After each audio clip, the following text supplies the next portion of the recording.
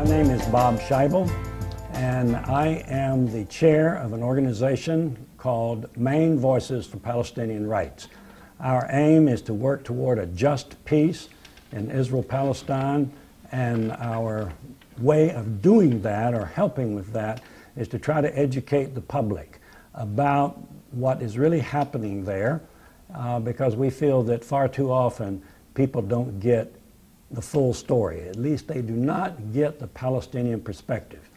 We are having this week an event on the USM campus that brings a number of Palestinians to campus, as well as the Israeli-American author Miko Peled, the author of The General's Son, Journey of an Israeli in Palestine. So, sitting with me today are two members of that group who have come over, and to my far right is Jiries, Atrash. Sitting right next to me is Jane, Sami, Hilai. Okay, and we are very happy to have them, and so I will begin by just asking them to briefly identify yourself and just say, why are you here? What do you do? My name is Jiries Atrash. We are here with a message of peace. We are here for a message to tell the American people through the conference Tree of Life that justice should be done to the Palestinian. We, the Palestinians, should have justice, and by having justice means we should establish our country, Palestine, over the land which was occupied by Israel in 1967 war, in the Six-Day War, with East Jerusalem as the capital of the state of Palestine. And we're going to be living side to side with Israel in peace and harmony. Okay, and we'll get into that a little bit more. But I think another thing you've done, you helped organize a group of young people into this Bridges of Hope performers. Is that right? And they're with us for this program. 8 years ago, we formed a group called Bridges of Hope, which the main goal is to bring young Palestinians from Palestine, from different towns of the West Bank and Gaza Strip, to the United States, and they can live 2 weeks to 3 weeks with the American people and tell them about their daily life in Palestine, their daily life under an Israeli occupation. And at the same time, they will serve as ambassador after those 3 weeks to the American families or the American people they met, to go to, when they go to the West Bank, back to their hometown, they will tell that American people are supporting the freedom for the Palestinians. And Jane, my understanding is that you work for the Institute for Applied Research in Jerusalem. Would you say a little bit about what your role is there? What do you do? I'm Jane Hilai, and I'm an environmentalist working on the field of environment and water since 2004, and I'm working on the Applied Research Institute as a head of the Water and Environment Research Department. Okay. Now let's talk just a little bit about water, because I know that's an issue. What can you tell us about the amount of water that is available to Palestinians? You know, first of all, I want to say that the water issue is one of the most important factors in the Palestinian-Israeli conflict. And the Israelis, since they occupied the West Bank and Gaza, they also control the water resources in the occupied Palestinian territory. And right now, we, as a Palestinian, we don't have access to the surface water, which is the Jordan River, and also they control and utilize, the Israeli, around 89% of the water resources in the West Bank, leaving, yes, the Palestinian with only 11% of the water inside the West Bank. And is this why When I've been over there, I've seen these, they look like big black water tanks or something on top of everybody's home. Is that just to catch rainwater? Yes, and also it's like storage tanks in order to reserve it for the days that we don't have water, and sometimes it's for 1 month. So it's a type of strategy that the Palestinians use to cope with the water shortage, especially in the summertime. Okay. Now, as both of you no doubt know, there are what are known as peace talks going on right now. Jiries, what do you think? Are you hopeful for these peace talks? What do you think will come out of it? What would have to come out of it, you think, for you as a Palestinian to be satisfied, to feel that we now have a just agreement? What would it be? Well, the peace talk going now since 1993, since we signed the Oslo, and it has been very failing peace talk. Because of the stubbornness of the State of Israel, of the government of the State of Israel. And stubborn in what way? They're stubborn, they don't want to give up anything. They don't want to give up the settlements, for example, the settlements which are built on Palestinian land. They don't want to do that. They don't want to give us control over our natural resources. They don't want to give us the freedom of movement even. That's something. They don't want to give us the water we need, and because they use everything for themselves, you know, like 4 to 1. They use 4%, 4 times much as 1 to the Palestinians. And the peace talk is right now failing too, because they're not agreeing at many issues. Remember, the issues are the settlements, for example, East Jerusalem. The Israeli believe that Jerusalem is one and should be the capital of the State of Israel, but East Jerusalem was captured by the Israelis in 1967 war. Right now, the peace process is failing exactly like the other ones. Because Israelis are not giving up land or settlements. There are so many issues not solved, and Israel does not want even to talk about it, is the East Jerusalem as the future capital of the State of Palestine. Okay. They think it's Jerusalem is the capital of Israel and should be united. And they don't want to remove the settlements which are built on Palestinians' land, and they don't want to give us any control over our water.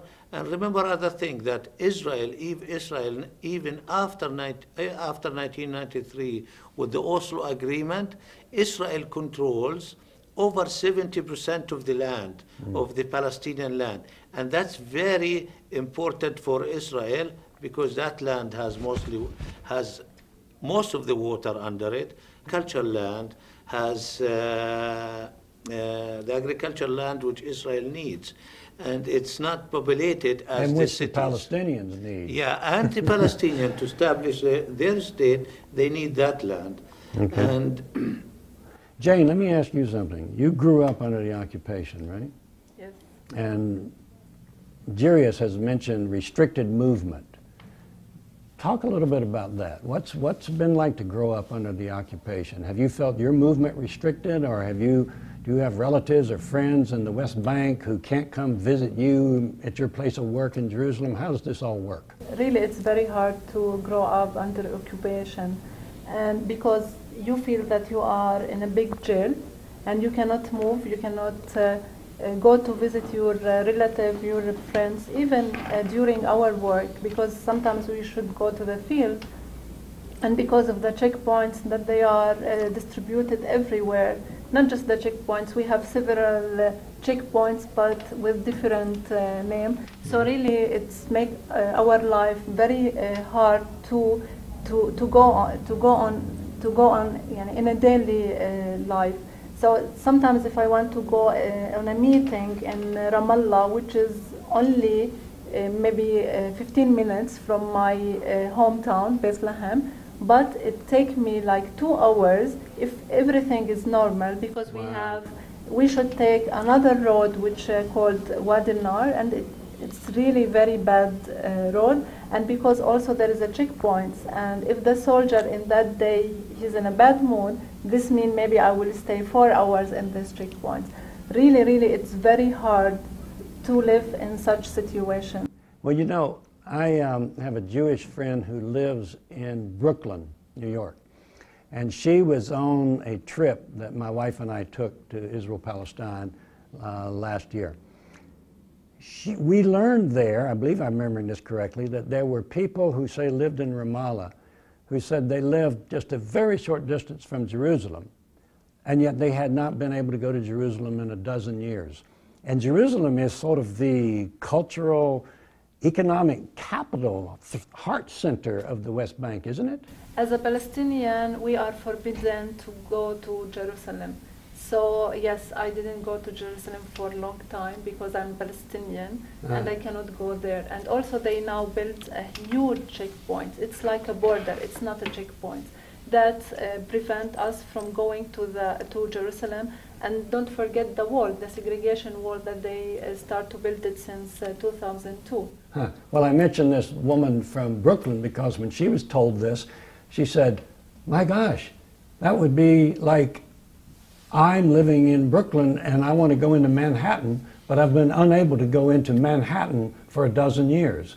I live approximately 10 minutes from Jerusalem, and if I open my window room, I can see Jerusalem from my window, but I cannot go there physically.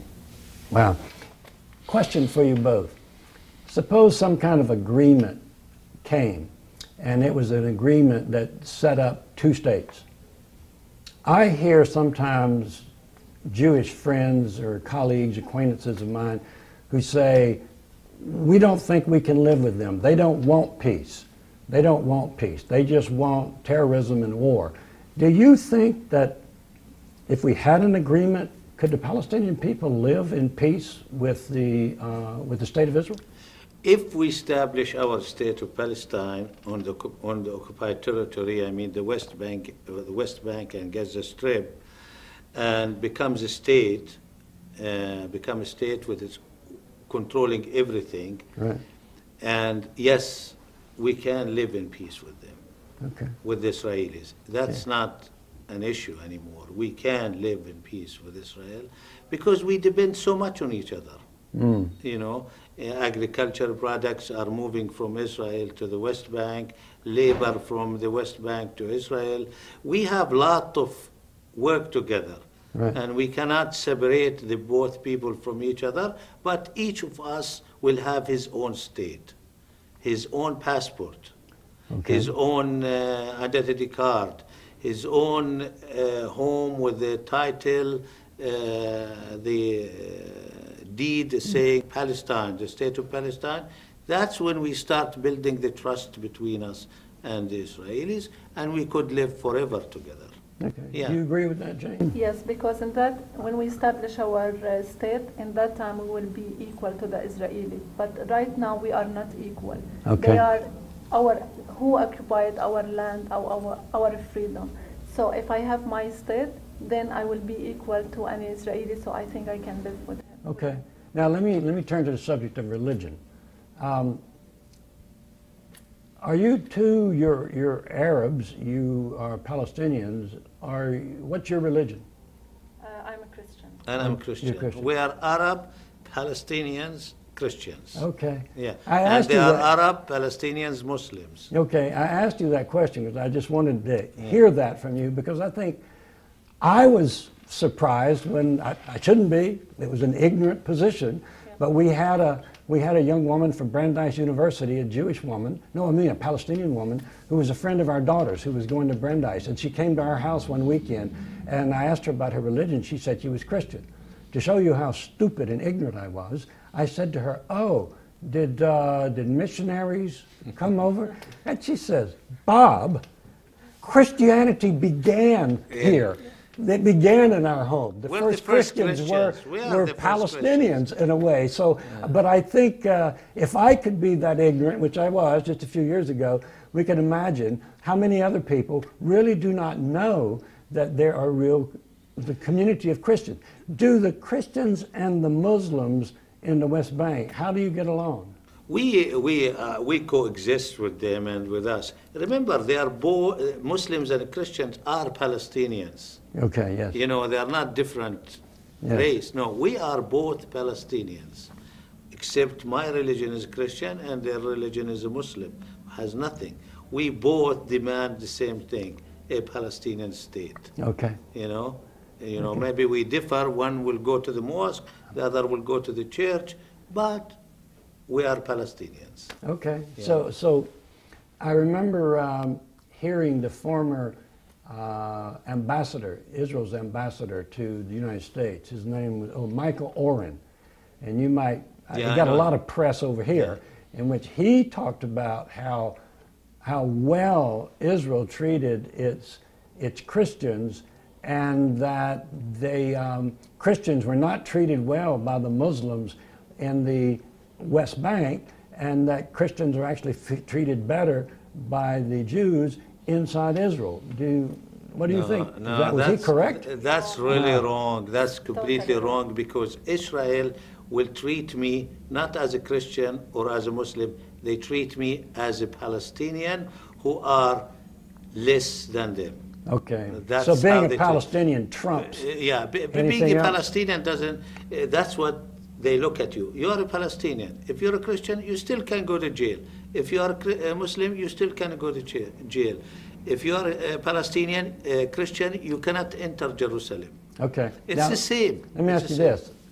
Are you worried that as things move forward, that there are going to be fewer and fewer Christians living in Bethlehem and in Jerusalem? Are things difficult that it's causing people to leave, Christians to leave? We're less than 1% out of 25%. We are now less than 1% because of the war, because of the Israeli occupation. And the job opportunities are not there available for young people. For that, they seek other employment outside Palestine. But they still are attached, but they are attached to their homeland. They go and come back, they go and come back. I hear that the wall, you know, the big tall wall, sometimes a wall, some places a fence, that we read and hear. In fact, I heard a reporter, a correspondent for the Jerusalem Post just last week, speaking here, say that wall was built in order to protect the Israelis from Palestinian violence, and that it was working. Is this wall protecting them? Where is this wall, and what's your experience of it?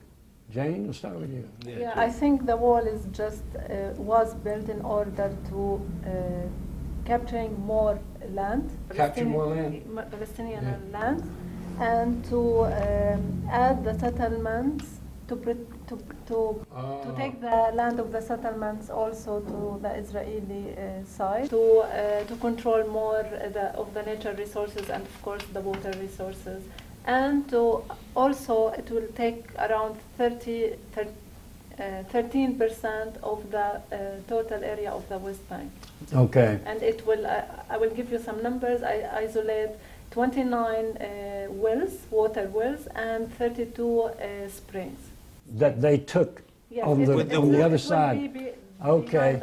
And the agriculture land too. Mostly, most of the agriculture now is going to be the other side of the wall, not with us, even if it's in our land. Yeah, I hear you. Now, I heard a Palestinian say one time, and I wonder your reaction to this.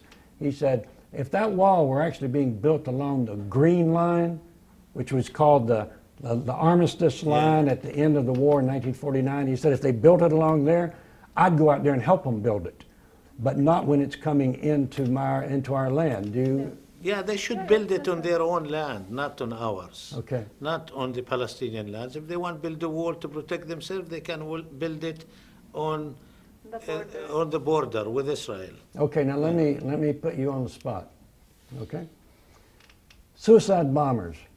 When the suicide bombers began in huge numbers back around 2000, 2002, 3, 4, that period right in there, it I think, created a lot of terror in the hearts of Israelis.